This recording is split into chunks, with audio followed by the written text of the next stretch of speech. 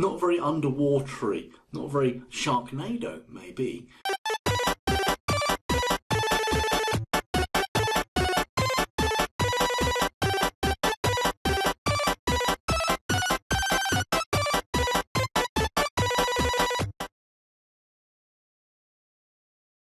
Over the years, I've taught students all sorts of different game builds, but I keep going back to an old favourite as the best way to introduce you to a lot of complex aspects of Scratch, but in a really nice, staged way that's, I think, quite easy to understand. And the game that I'm going to do is one where we have, I call it the fish and shark game. We have a shark, shark chases the fish, and you have to control using keys on the keyboard. So here's the thing, that's what we're going to build in this video. And I want to introduce you first of all, because some of you may be starting from scratch, pardon the pun. So I'm going to have to just walk you through some real basics. Now, the way it works is this. This is Scratch, top right hand corner here where you see this cat. That is where the game will be played. To trigger the game, to start the game, we'll press this green flag to make it go. And then over here in this area, we have where our code is going to go. And we just drag the blocks out to put them there, and we drag them back over there to get rid of them. So this is going to be a fish and shark game. No cats in the fish and shark game. So I don't want that cat, and to get rid of that cat, I'm just going to head down to the little mini version of it here. It said Sprite 1. I thought it'd be called cat, never mind. But there's a bin there, so we're going to get rid of it. Now, this leaves me with a white background. And this is also, if you look over here, it's sometimes known as the stage, and sometimes I'll use the word backdrop. Backdrop, stage, to me, they're interchangeable words. So if I've used those two words, that's what I'm talking about, the sort of background, if you like. But here is a white background, not suitable for a fish and shark game. We want an underwater scene. Now luckily, right down the bottom here, Scratch comes with the ability to choose some backdrops, and there are options here. You can upload your own, you can go on the internet, save one, upload it, any old picture, you can put that in there. You can get a surprise background, which, not very underwatery, not very Sharknado maybe, but there wouldn't be swimming fish or flying fish. I don't know, it's just not bright background, is it? We'll get rid of it in a second. The other option is that you could paint your own one, and if you want to be very artistic, why not? Or the final one is to choose a backdrop. You'll see this one that we've got here in a moment again. Let's go back to choose a backdrop here. And we have lots of different options. And I can't see the one that we've already got selected randomly, but if I scroll down, maybe we'll spot it. Somewhere, I just have to shout out if you see it. Who's going to shout out first? There it is, urban. But to the left of that, quite a beautiful twist of events, twist of fate, not events. Anyway, Underwater 1 and Underwater 2. I'm going to go with Underwater 2. I'm going to click on it and look at that. There's an underwater scenario. Now, I'm actually on the stage here, and I can come up to here where it's got code and backdrops and sounds, and we're going to be certainly switching between code and backdrop quite a lot. But on the backdrops here, I find that I've got the original white one, I've got the urban one, and I've got the underwater one. Right, I don't want the white one, so I'm going to click and bin it. I don't want the urban one, I'm going to bin it. So I'm left just with this underwater scenario. I'm going to click on code again right now. Now, I've got a lovely backdrop, so you can choose. It's part of this task, you're going to have to go and get a backdrop. I guess most of you will be going for Underwater 1 or Underwater 2, or if you're feeling very artistic, you could draw one, or if you want to go on the internet and find something more realistic as a backdrop, then go and grab a photograph off Google and use that as your backdrop. It's not difficult to do. Oh, my apologies, it's difficult to do if you do that.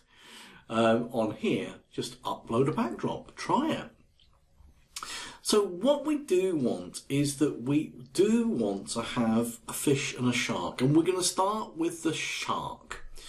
Now once again, down here we had choose a backdrop, and to the left of it we've got choose a sprite. And again, we've got the same icons. We could upload pictures of sharks, or we could have a surprise sprite, which if I click it, gives me a young man there who's called Sam by the looks of it. I think Sam's going to struggle underwater a bit, so let's get rid of Sam by pressing that one there, and Sam has gone. We can paint a shark if we wanted to, or fortunately, I've done this for many years now, choose a sprite. I just happen to know that if I scroll all the way down, it's alphabetical. He says, oh, a pufferfish, not seen that before. Might be a winking pufferfish. I'll be using that one later on. But I've got shark. I'm not sure what's going on there. It's like a hammerhead shark, is it? I don't know, it's a bit weird. But I like this one, mainly because he's got 3 different costumes, which I'm going to show you in a moment. So I'm going to click on Shark 2, and he has appeared here. And a moment ago, I said he's got 3 different costumes. Well, we've got code, and just like with the backdrop, we've got costumes, and you can see here there are 3 different types of image for that shark. And we're going to be using those costumes quite a lot. You can see actually they've got funny costumes: Shark 2A, Shark 2B and Shark 2C. Okay, that makes sense because we've got Shark 1 and Shark 2. We're just not using the Shark 1 picture. So here's our first task. I'm going to give you a piece of work to do. Now what we've got is this. I want the shark, I'll go back to costumes actually. I want the shark to be like this, and he's going to flip. Watch this shark here, watch the big version.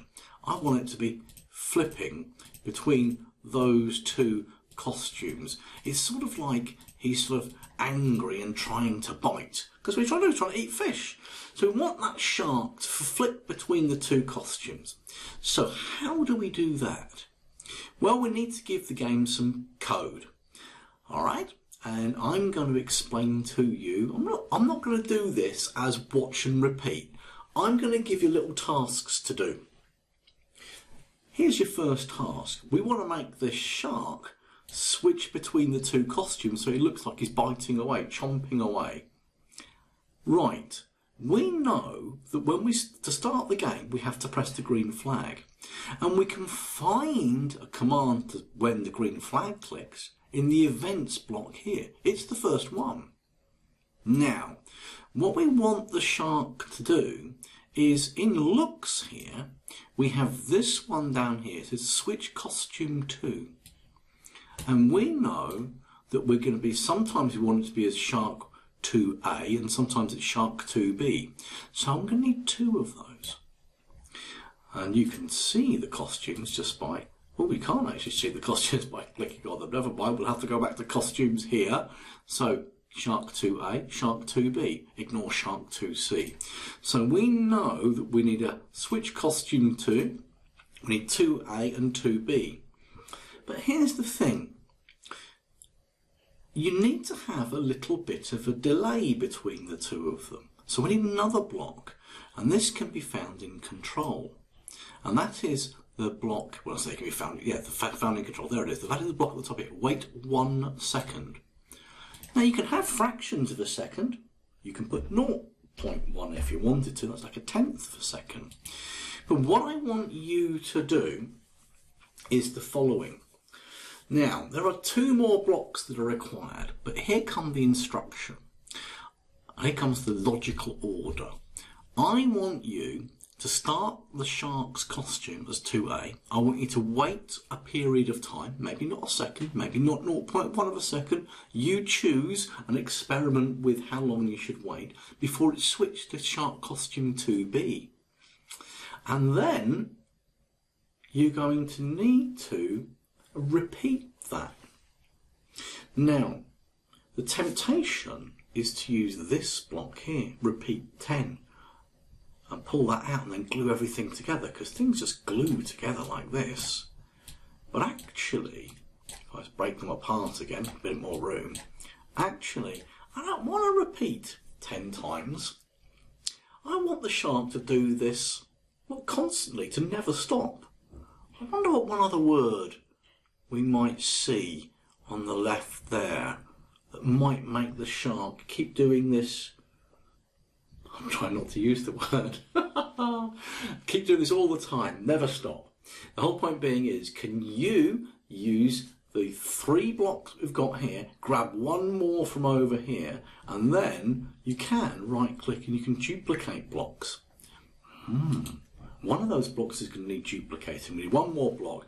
But basically you'll know when you're right, because Mr. Sharky will be in the middle of your screen chomping away, and he won't stop chomping until you press the stop button. Now, if you can't work it out, there's a solution video coming up in a moment, but that's the task. Make the shark start chomping away.